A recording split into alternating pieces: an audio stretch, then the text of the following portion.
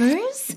Happy Valentine's night, and what better way to celebrate than to hang in the big city with our soulmates, Carrie, Samantha, Charlotte, and Miranda. We have missed you. This is Sex and the City Trivia, where the friendships are tight, the fashion is right, and the men are a sight. Whether Mr. Big or Mr. Too Big, this, of course, is a no scrunchy zone. Get rid of that. Take that, burger. I'm Shari Bradshaw, your Quizinista and presenter at your phone's epicenter. And this, of course, is season 2 of HQ. Perfect for you if you're searching for love, commitment, or just a little fun. We are supersized and full of surprises. You just never know what can happen when we're live. It really could be anything. Last season, of course, millions of you earned billions of points, helping you win big cash. You've asked for more, so we're giving you more. For every point earned by players this season, the prize will get bigger and bigger until the season finale at the end of this month. Now, I couldn't help but wonder how that prize is looking right now, so let's find out. Oh my gosh, look at that. It now stands at $87,986. Wow. Who knows just how high it's going to go? It's going to be massive. Now, you win points by answering questions correctly and sharing to social from the HQ app. Points help you reach levels. Leveling up gives you free passes. A free pass keeps you in the game even when you get the question wrong. The higher your level, the more free passes you have. Maybe you'll make it all the way to level 10. I do hope so. If you hit level 10, that means you'd only have to answer a few questions correctly to win HQ for the rest of the season. And hold on to your Birkin bags unless you're on the wait list, because this season we are giving away even more cash than we did the last time around. Now tonight you are playing for $5,000.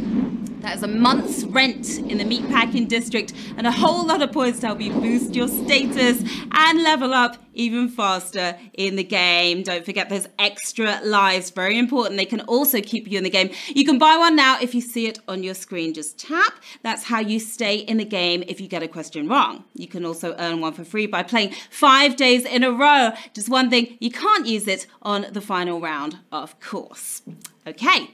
Grab your besties and get ready to go on a quizzing spree. Let's do it, players. Here we go with Q1. What is the titular city of Sex and the City? New York City, Sin City, Emerald City. It was like a whole other character in the show. This city was. There were a lot of sins taking place in the show, but it wasn't set in Sin City, home of the Cosmopolitan and HQ as well. It was New York City, baby. Of course, you knew that. 331,000 of you city slickers knew. NYC's depiction in Sex and the City led to a whole generation of people moving here to find love in a hopeless place. Now this Sunday, Wally and Buzz Lightyear are coming out to play. We've got Pixar trivia coming at ya. It's going to be incredible. So is that 10 G's that's up for grabs Sunday at 9 p.m. Eastern. Q2. What's the nickname of Carrie's on-again, off-again love interest? Mr. Miniature, Mr. Big, Mr. Man. Oh, he put her through the ringer. Poor Carrie. A lot of crying over this guy. If he was Mr. Miniature, Carrie would have dumped him a long time ago. A little smarmy, but still the love of her life. Mr. Big, we're talking. Mr. Big was the love of her life. 323,000 of you doing big things here. Mr. Big put Carrie through 6 seasons and a movie of heartbreak till he finally declared that she is the one. For now, at least. Whether you like it hot or not, you want to be watching HQ this Monday to find out just how much Scots can handle. It's going to get spicy up in here. Spicy questions, spicy hot wings. We are turning up the heat this Monday at 9 p.m. Eastern. You are not going to want to miss that, I promise. Q3. Which shoe brand is Carrie known for wearing? Manolo Blahnik, Nike, Crocs. Well, Carrie loves her shoes. Even more than Big himself.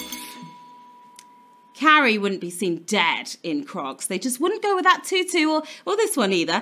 Hello, lover. She loves her Manolos. With no true soulmate, I spent the afternoon with my shoe soulmate. Manolo Blahnik. Oh yeah, I love those Manolos as well. Got quite a few pairs myself. Manolo Blahnik, of course, is the answer. 319,000 if you are striding forward. Shoes are Carrie's guilty pleasure, and her collection costs more than her home, which is why she lives in a shoebox. Q4. Before getting married, Charlotte worked in what industry? Law, medicine, arts. She worked pretty hard at this, and then gave it all up. Charlotte ditched her career after marrying her first husband, Trey, remember him, and his mother, Bunny, as a package deal. Her next hubby was in law, but single Charlotte had been in art. She was working in the art world, of course, 203,000 if you're painting a pretty picture. That was a brutal question, wasn't it? Luddy, you gone. Charlotte was a gallerista before throwing in the towel to become a domestic goddess. Very good at it too. Q5. Which of these is not a line on the breakup post-it?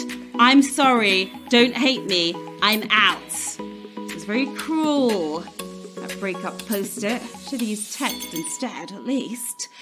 Berger had to be the most spineless of Carrie's boyfriends. He couldn't handle her success, so broke up with her via post-it. At least he didn't say, I'm out. Who's in? 183,000 if you still in, the rest of you are out. Now here's the full message.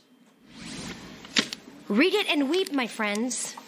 I'm sorry, I can't. Don't hate me. We hate you, Berger. We hate you. Bam! Payback, baby. Take that. Q6. What type of drink does Samantha throw into Richard's face when he tries to win her back? Cosmopolitan, Sauvignon Blanc, Dirty Martini. Bit of a waste of a good drink, I'd say. But fun to watch. Samantha's not one for falling in love, but when she does, she falls hard. So when her cheating ex Richard tried to win her back, he got a face full of a dirty martini. How appropriate. And that was a toughie right there. We lost half of you there. 145,000 of you are still in the game sipping on that one. Sauvignon Blanc wouldn't do the job. And here's why. Dirty martini? Dirty bastard. Shaken, not stirred, or maybe a bit of both. We're halfway already, players.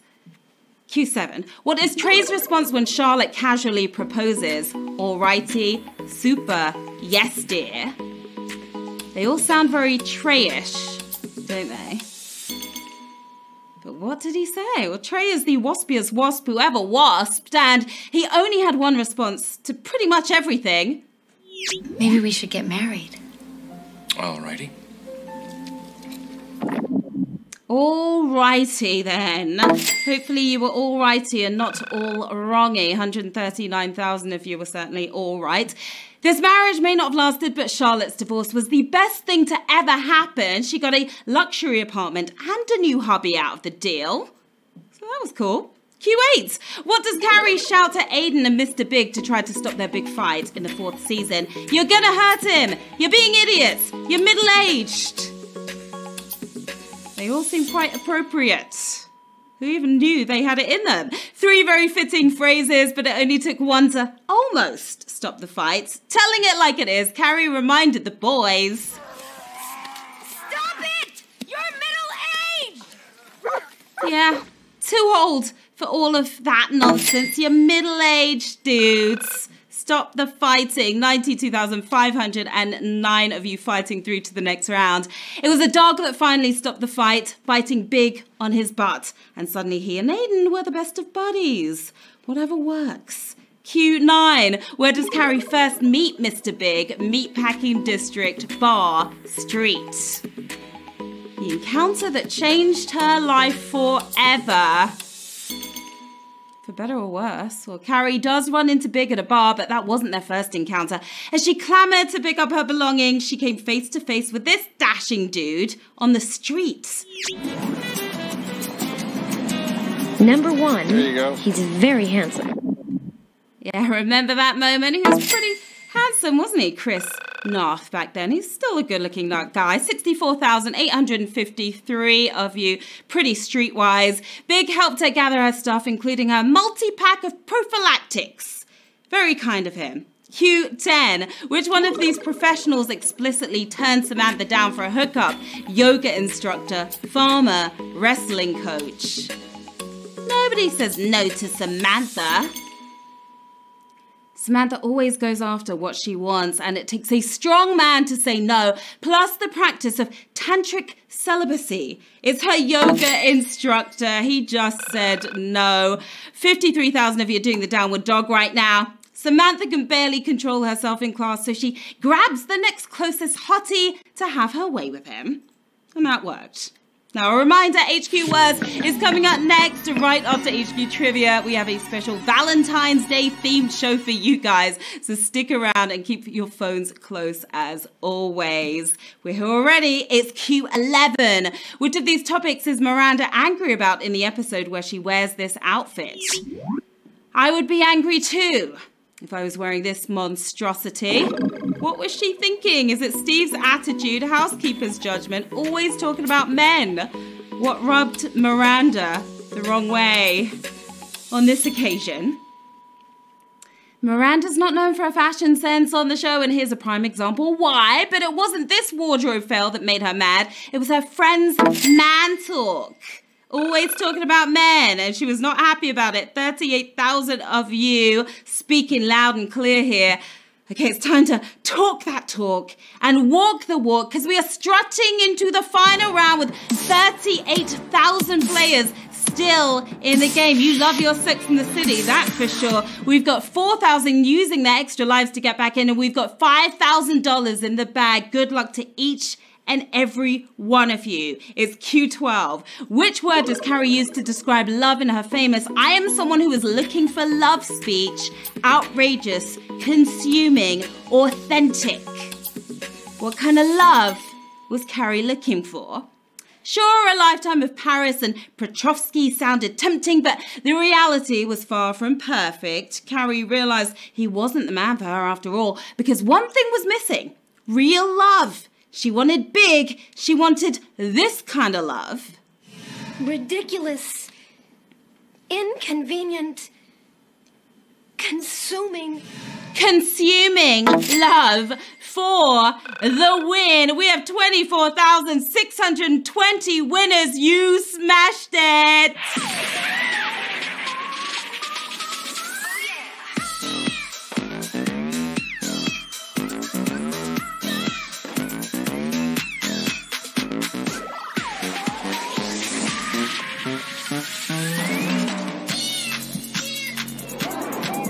Wow. Congratulations to our 24,620 winners tonight. You certainly know your stuff. You know your Sex in the City, your Carrie, your Charlotte, your Miranda, and your Samantha as well.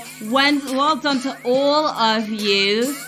That's a huge amount of winners. 24,620 of you. Congrats to everybody. You are taking home 20 cents. How about that? We've got Forever Blue. You're not blue anymore. We've got B Jones 14. We've got Joe Brait, Kasha 78, M Noel 06 as well. Congrats to all of you for scoring all those points as well tonight. That will help you level up so you can win big cash this season. And remember, we're giving away way more money than we did the last time around, with loads of surprises on the way. So keep your phones very close to you, right in your hand, I suggest. Well done, my lovers. You came, you played, you slayed in your Manolos as well. I'm Sharon Carpenter, and here's where you can find me on the socials. Don't be shy, stop by and say hello. We're back tomorrow at 9 p.m. Eastern with some more fun, games and cash. So join us then.